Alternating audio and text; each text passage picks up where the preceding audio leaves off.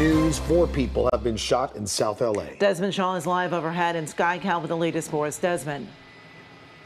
Amy and Juan, the victims here on 74th Street between Figueroa and Flower, just west of the 110 freeway, all believed to be women in their 50s. It's unclear what led up to all of this. You see LAPD now investigating this. They have a lot of police tape set up, maybe talking to some witnesses, and whoever perpetrated this, they got away. Multiple suspects believed to have used a 9mm seen fleeing in a black sedan. That is the only description that LAPD has right now. 3 of those women were conscious and breathing. We know that, but three of them are in unknown condition. One believed to be in critical condition, transported to a local hospital. So a big investigation here on 74th, just west of the 110 freeway, for 4 women shot today, and the suspect still on the loose. Live in KCAL overhead, I'm Desmond Shaw. Juan and Amy, back to you in the studio. All right, Desmond, keep us posted. Thank you.